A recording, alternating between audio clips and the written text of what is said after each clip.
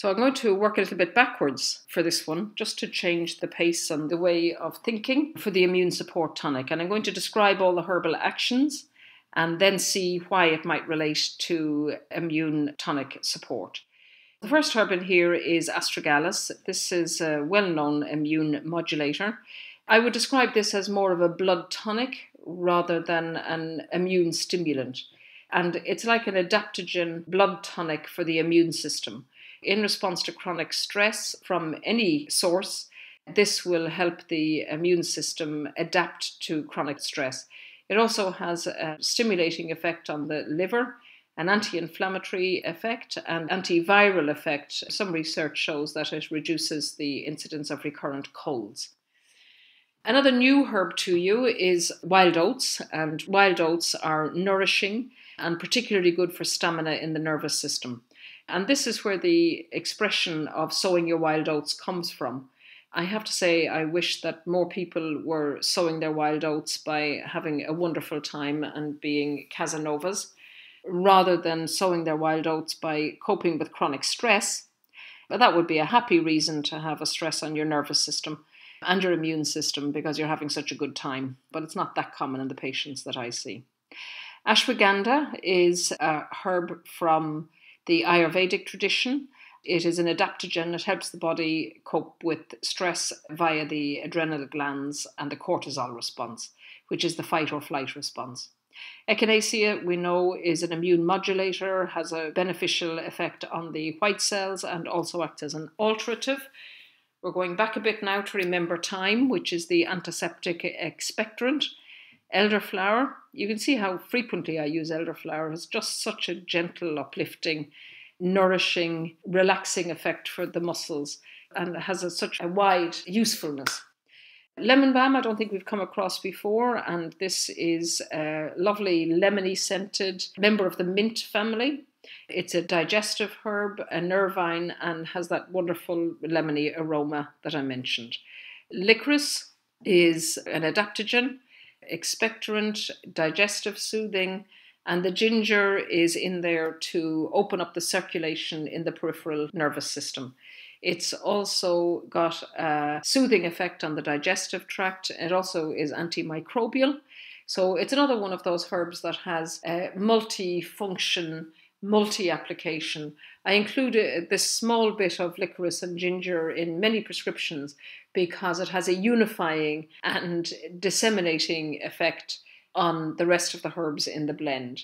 So you can work backwards now, looking at the herbs that you can see either in Dr. Clare's blends or in any blend to see what actions a blend of herbs might be aiming for with overlapping actions between the different herbs and the different actions that they have on the body.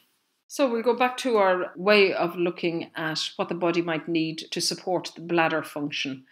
And these would also commonly have an effect on the kidney as well. But we're thinking about conditions like chronic cystitis, interstitial cystitis, recurrent cystitis, honeymoon cystitis, which is a condition of having a good time. And chemical irritant cystitis, people who have an irritant bladder in response to things like tea, coffee, wine. Many people describe symptoms which are like an irritable bowel, but they're actually an irritable bladder. And the irritability comes from the same nerve-ending stimulation that's shared between the bowel and the bladder. And for some people, it's more emphasized in the bladder than it is in the digestion. Don't really know why. But these were people that have a nervous bladder. If they are under pressure, they'll need to go to the loo frequently. So what actions might we like for a tissue that reflects this state? And it would be nice demulcent, soothing, nourishing, antiseptic to discourage infections. If there's any poor function anywhere, the body will be more likely and more prone to infections. So you might want an antiseptic action. You might want to promote flow through the urine so it's not in a stagnant condition, again promoting infections. You want immune support. You want nervines. As I say, there's a big connection between that nervous bowel and nervous bladder and the nervous system. Digestive herbs, again, the more effective and comfortable your digestion is, the more comfortable all of those reflex organs are. and hormone balancing. Women have a lot more problems after the menopause with cystitis, frequency, all of those bladder symptoms. And it can also relate to the menstrual cycle, where some people, as part of PMS, they might be going to the loo more frequently or waking up at night in order to go to the loo. And of course, waking up at night for any reason has a secondary effect of stressing your whole metabolism. So we're looking at a very wide view of what herbal support might be helpful if you have bladder discomfort for any reason. Looking at the bladder soothing tea, we have Cornsilk. Now, cornsilk is a herb that you're all familiar with because it's the silky threads inside the leaves that surround corn on the cob. When you pull back the outer leaves, there's these silky threads, and this is what cornsilk herb is. And it is one of the few herbs. The other one that comes to mind is raspberry leaf, that is actually more effective because it's in a more concentrated form when it's dried. Most herbs are better fresh, but this is one of the few herbs that are actually better dried. And as you can imagine from holding those threads, they are soft and silky and soothing, and that's the demulcent action, or reflects the demulcent action. Horsetail is a very different herb. It is spiky, a very unusual plant. It actually dates from prehistory, goes back to the time of the dinosaurs, and it is spiky is the word that comes to mind, and crisp. You know, if you snap it, if you break the stem, it snaps. It's very rich in silica and very strengthening to the connective tissue. It has a diuretic effect. It is an immune enhancer. It also is good for stopping the flow of blood. So if people do have bleeding from the urinary tract, which would of course be investigated by a medical advisor, but it can be a useful effect. And it also has an astringent, that kind of leaky membrane drying effect. Horsetail is very nice side effects, which is to make your nails grow, your hair grow, strengthening the bones, anything that needs those minerals from this very unusual plant, and in particular the silica. Couchgrass is one of those weed grasses that hops by trailers and is the scourge of gardeners. But herbally, one of those very successful weeds. So it's a very soothing, demulcent, diuretic, antiseptic and nutritive activity.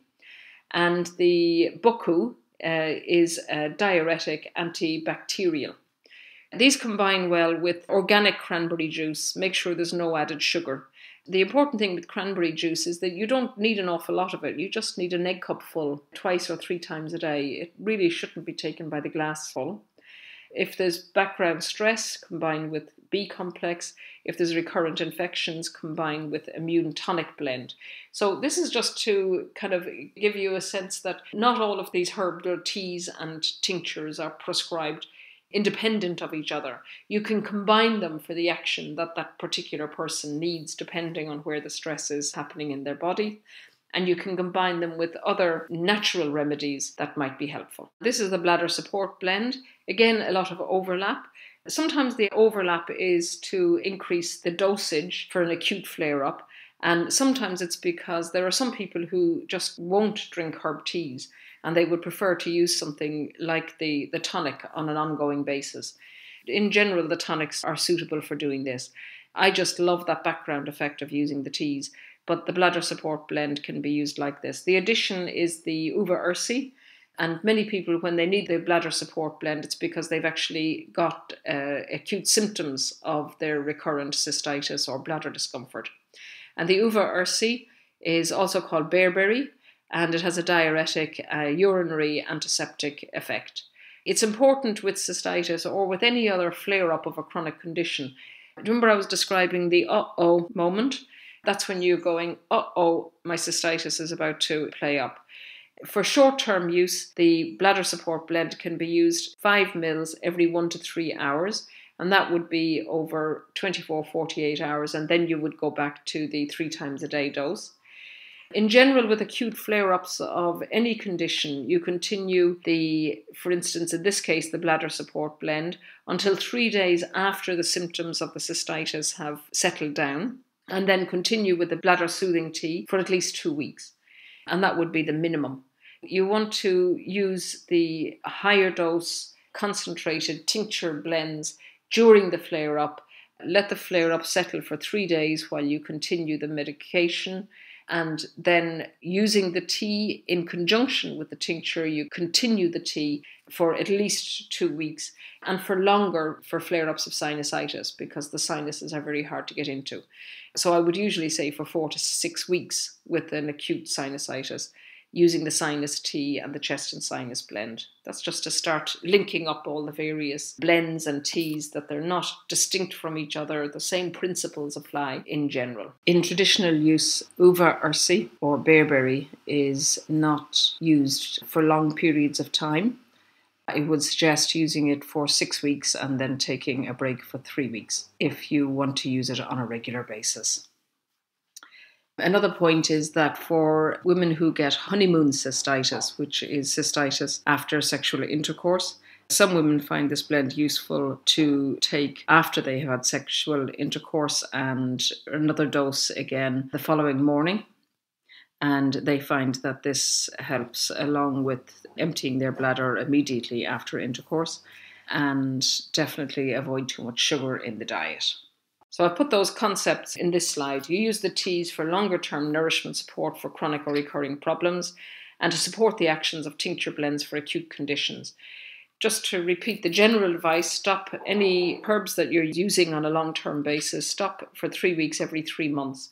Traditionally, herbs were used for short-term ill health and recovery was robust.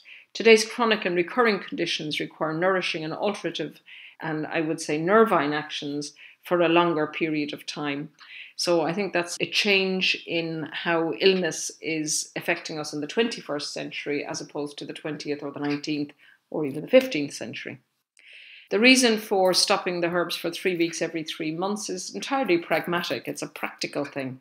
It's a washout time to see if the herbs are still needed and to allow your tissues to just go back into that resting phase where they're not actively healing, and to see if they still require healing. Because unless you're using them just as a refreshing tea, I don't particularly like people using medicinal herbs if they don't need them.